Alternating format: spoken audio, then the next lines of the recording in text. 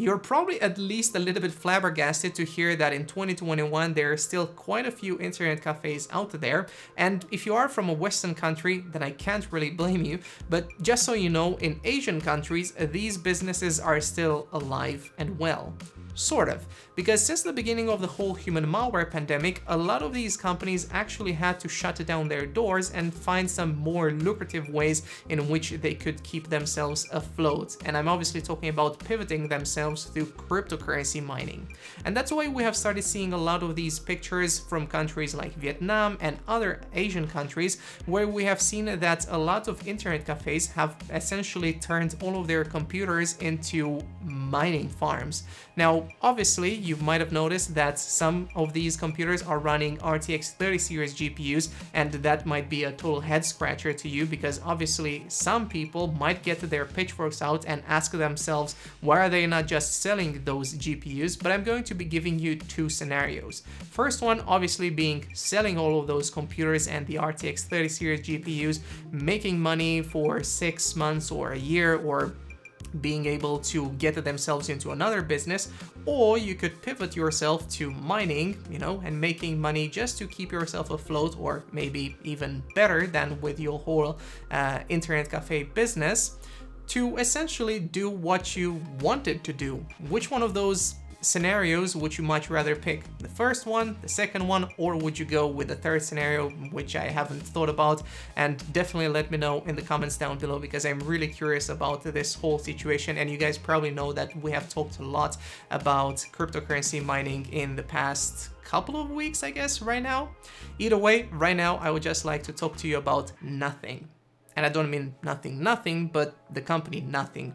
And if you haven't seen the news recently, then let me tell you that the ex-OnePlus employee Carl Pei decided to found the company called Nothing. And right now they don't essentially have any kind of products, and you're probably going to notice why I used that word so kindly, and that's because they have now acquired the company, the now defunct company, should I say, Essential. And you have probably heard about the Essential phone, which was nothing but not essential in my opinion. And if you would like to read more about this, then I'm definitely going to post a link in the video description down below, as well as 2 other videos from Martin on his Friday checkout channel, and also on Tech Altar, where you can learn more about Nothing and the Essential phone, and maybe some other things which you guys might want to hear about, or maybe that you don't know more about. And probably something that you guys don't know about is that the Ryzen 5000 CPUs have been able to hit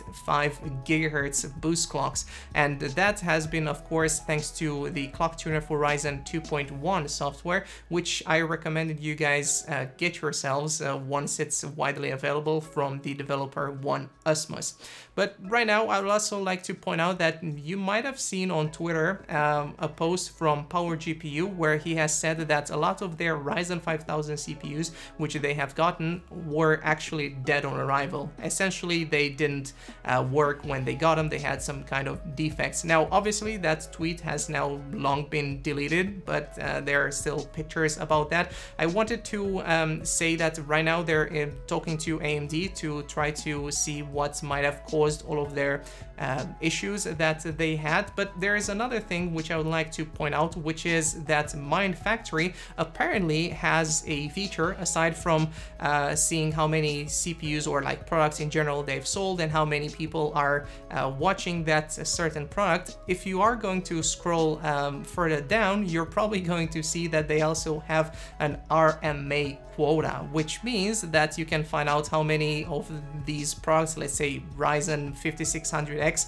CPUs, have actually been sent back for an RMA, which I personally find to be really cool, because that way you can probably see how many of these products which you are interested in buying are defective most of the time. And I guess you could also be doing that with the Amazon warehouse program, where you can see how many products have essentially been sent back to their company, and that's why you can get them on a deal and all of that.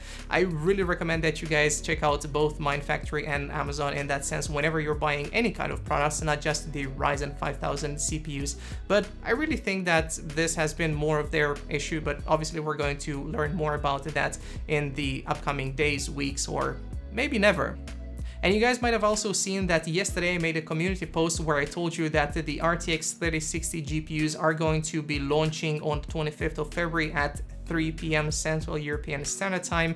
And I also asked you guys, how many do you think that these RTX 3060 GPUs are going to be selling for the MSRP, which is $329 or euros? Obviously, a lot of you guys have said that you don't really believe that this card is going to sell for that money, but we are going to find out more about that on the 25th of February, where I would really like to wish you a lot of luck, because it kind of seems that if you are going to want to get yourself an RTX 3060 GPU, then you're most probably going to have to pay as much as you would pay for an RTX 3060 Ti or RTX 3070, and that is definitely sad, annoying, and insert any other adjectives which you might have out there.